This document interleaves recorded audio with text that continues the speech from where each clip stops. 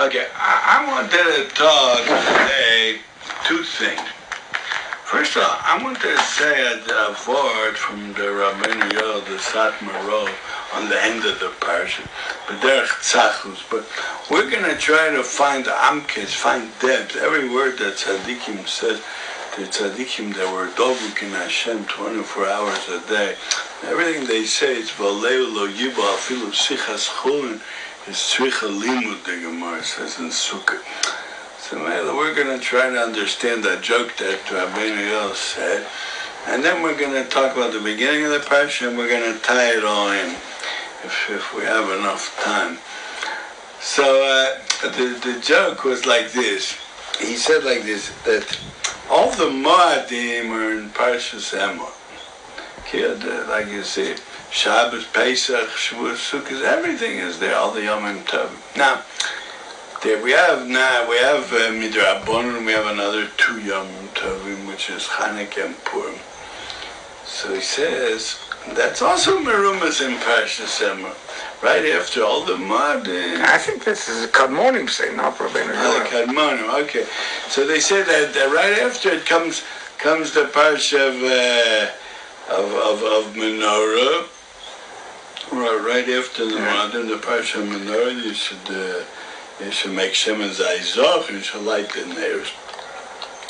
And then so that's Keneged Chanukah, Kamuvan. And after that comes Lakachta Sodas Afisos Hashem Mitzrei Chalos. That's Keneged Purim. Why? It's Purim. You make a Suda Purim, and then Suda's Purim. So that's the Shtei Mitzrei Chalos, the Lechem HaPanim. You put on the Shulchan. That's like a Suda Samelach. Said Rabbeinu Yod. And there's also the Yomim Tovim of the Leumas of the other side. Right after that, the last part of the parsha is the Megadif, the one that cursed. And Vayetze ben Isha Yisraelis uben Ishmitzi v'socha ma'notzu ben Yisraelis v'Isha Yisraeli, and he was Megadif. That's Yom Ha'atzmaut, the Megadif. The pasuk is Meramis to us. We have all the Yomim Tovim, and we have a Chanukah, we have a Purim, but you should know it's going to come a day that they're going to make a holiday of their own, and that's the Megadif, the one that cursed. That's what he said. Wow, brilliant. It's also a good joke, and it's also brilliant. Now, Adam Gadol could say a good joke also, that you should know. And a small person can't say a good joke and doesn't have a sense of humor. Real Talmidei Chachomim have a sense of humor also. That's what I've seen it many times. And Amaratzim Gemur don't have a sense of humor at all. Even when they think they have, they talk shtuyot. But, okay, now, I'm saying like this. Let's go back to the beginning of the parsha. The beginning of the parsha, the first mitzvah in the parsha is Tumas Kohanim. Lenefesh lo yitama be'amov. Any Kohen, a Kohen Hedyot also has a din, he's not allowed to be metame to a mess. And not only does he shouldn't touch the mess, he's not even allowed to be in the same room as the mess, the dead person, because it's also his tummy, because there's a tumas oil. Now, the holy Ishbitzer Rebbe in the Sefer Beis Yaakov, he says like this: what's the union of the Easter of tumas mess for a Kohen? The pshat is like this. It's very deep, and it's very lemaisa, mamash nogea lemaisa in everyday life for certain people.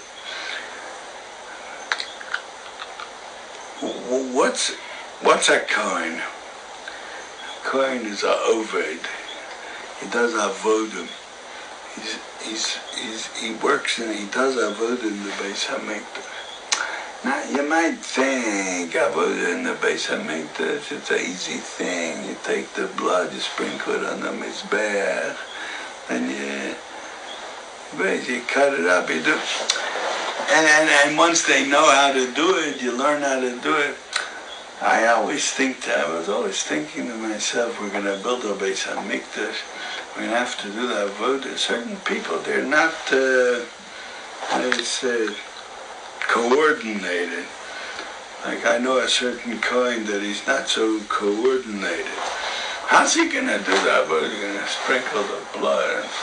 He might go like this. He's supposed to go like that, so he'll go like that. He's not coordinated. So how's he going to do that avodah? What, so he won't do that avodah? I can't be such a thing. So a famous Kohen in Yerushalayim that I know. So what? So, but the answer is that you have to learn how to do it.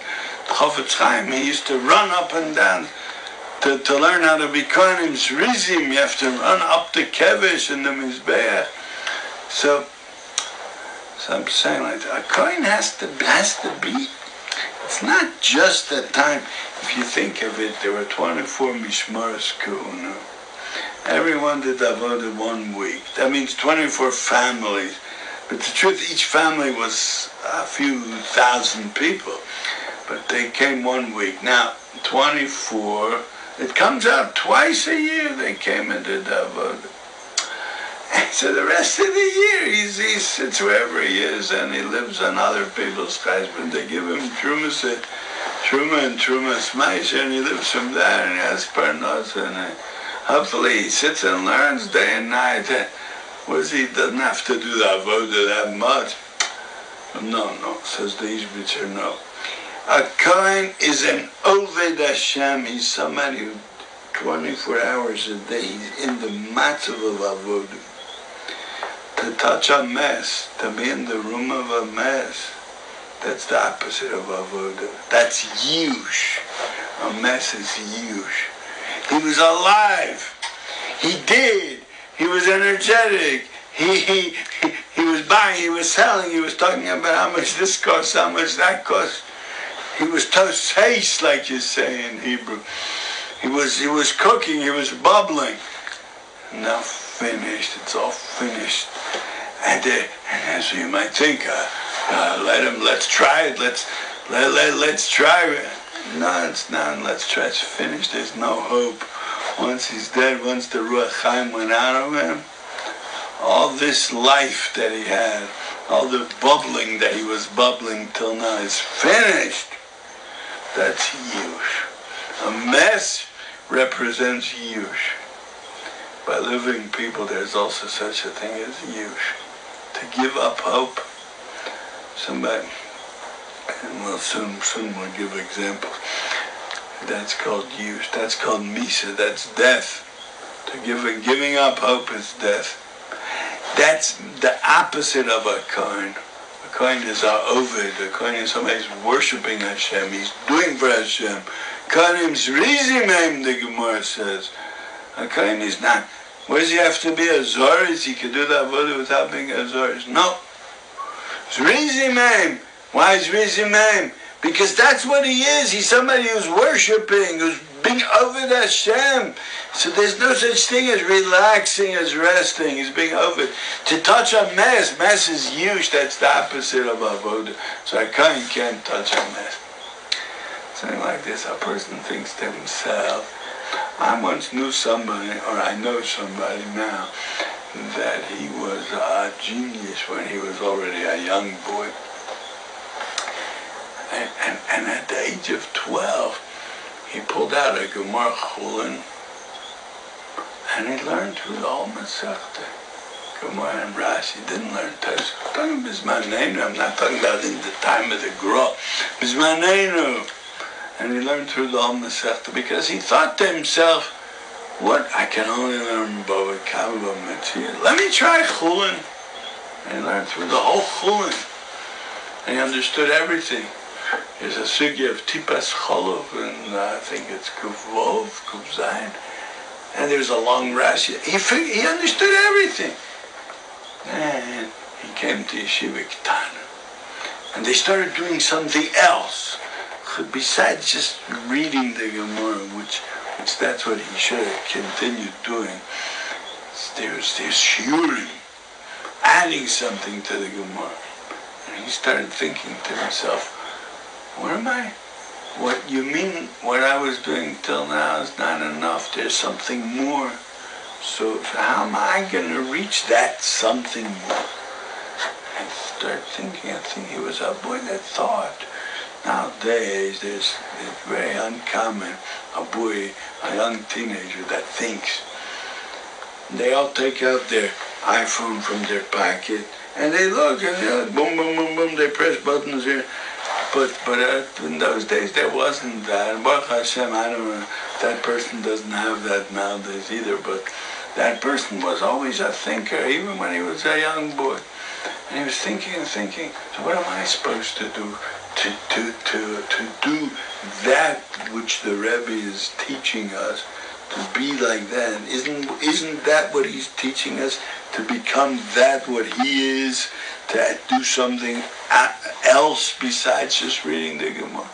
And he was thinking, and he didn't know, how am I going to do it? And then he thought, I guess I can't do it. Might as well give up. And then it went by years and years and years, and it had an influence on other things in his life. And all kinds of things happened.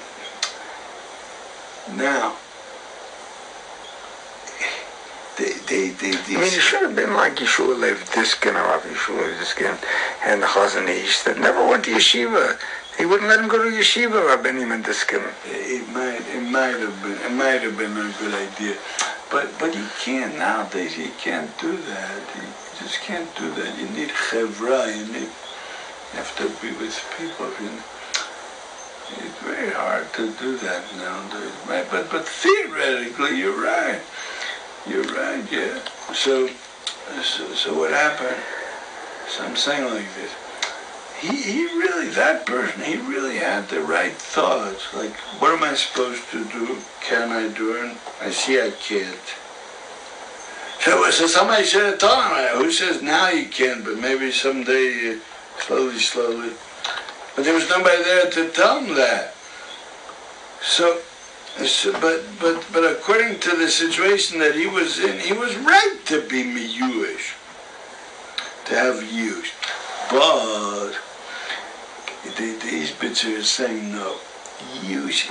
It's not just a logical cheshbon the way I'm describing it now.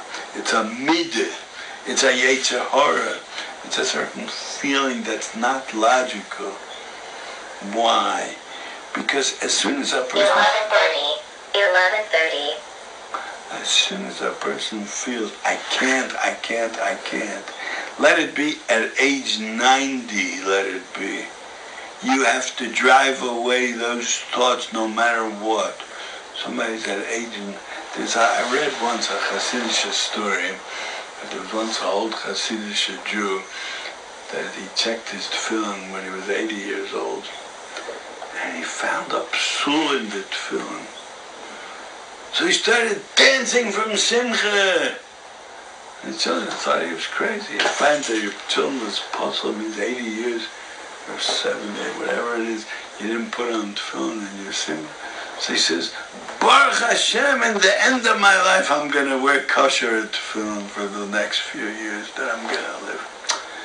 The pshat is like this. It's a big use, such a thing. You mean my whole life I've been wearing puzzle tefillin? And he found that. Don't ask me the details of the story, but let's say, you mean my life? That machshava is treif. On that the Torah says, Lo nefesh lo yitamo b'amov. We're here to worship Hashem.